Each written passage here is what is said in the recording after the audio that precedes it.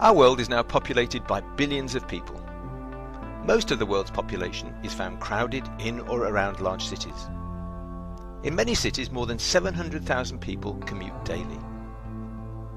These people are continually infecting one another, and there is one factor that we can be sure of, this being that modern transport systems allow pathogens, bacteria, fungi and viruses, to pass across communities more rapidly than ever before.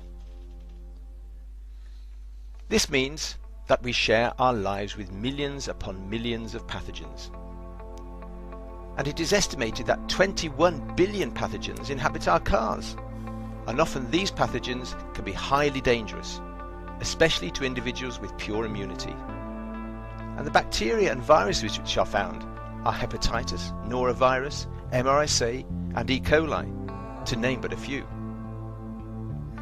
As we know, pathogens can now be transported around the world in a matter of hours, and we should be very concerned about how easily infections are transported, and we should be doing all that we can to prevent pandemics. Often, the disinfection procedures we use offer only very limited short-term benefits, as disinfection is only effective for a matter of minutes, and after cleaning surfaces, they often become rapidly recolonized. For example, as soon as a room has been disinfected, the surfaces can be recolonized with pathogens as soon as a person walks across a carpet, opens a curtain, sits on a settee, or touches a surface. Of course, nearly all surfaces are prone to contamination, even in this modern room.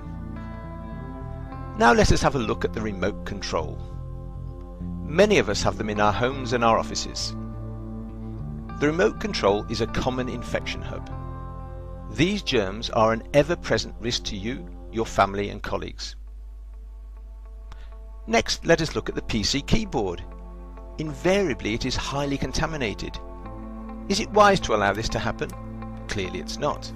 No one would suggest that you actively maintain a contamination hub, yet that's what we do. Having recognized that we have a problem with infection, we now have to find the solution to the problem, and the solution is Bacoban.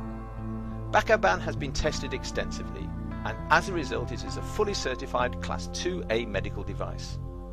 But what is most stunning about this technology is that not only does the Bacoban disinfect surfaces, but the Bacoban layer continues to create an antipathogen coating that lasts for up to 10 days. The Bacoban coating is a nanoscale layer. The majority of bacteria, fungi and viruses are killed within minutes of contacting the surface. Bacoban can be supplied in wipe, spray and atomized format. When using the Antibacterial atomizer, all surfaces become coated with an invisible eluting sponge layer. This layer immediately disinfects all the surfaces within a room and then continues to protect the surfaces for the next 10 days. The full sterilization of a room takes just a matter of minutes.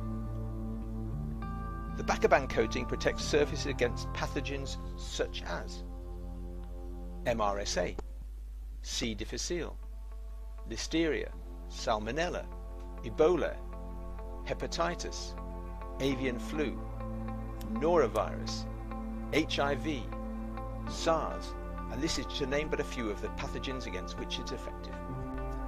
As we can see from the following text taken from German television, Bacoban has been independently and extensively tested in hospitals and public buildings throughout Europe.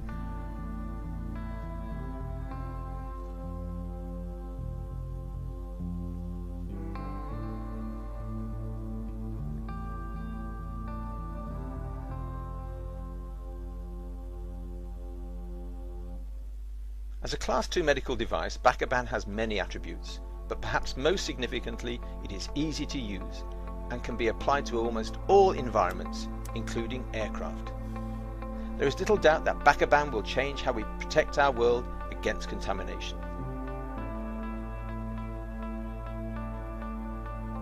Bacoban from Antibacterial.